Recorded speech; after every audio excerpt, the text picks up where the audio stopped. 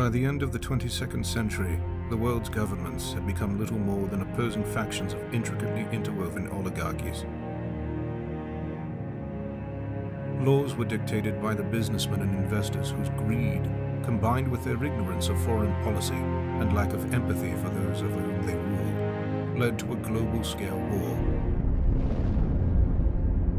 But there were survivors.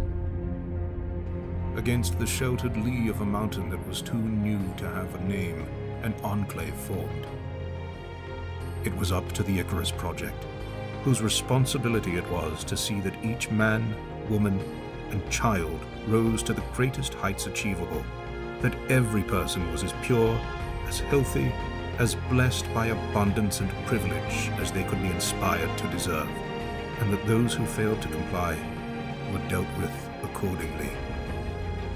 That was the promise of the Icarus Project. How the project went about keeping that promise had never been open to question. Until now.